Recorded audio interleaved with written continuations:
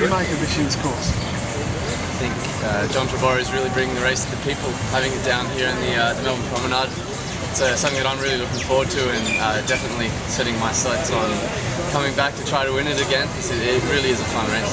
What did it mean for you in your career, and how often people bring it up with you and ask you about this event? The Herald Sun Tour really launched my career. You know, after winning it, it's when I first got my initial professional contracts with Garmin-Sharp.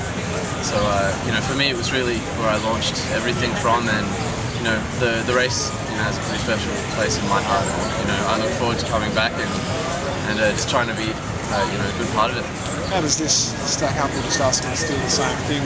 The scenery, the vibe here, if we get a nice Melbourne night, twilight, the prologue will be a pretty special place.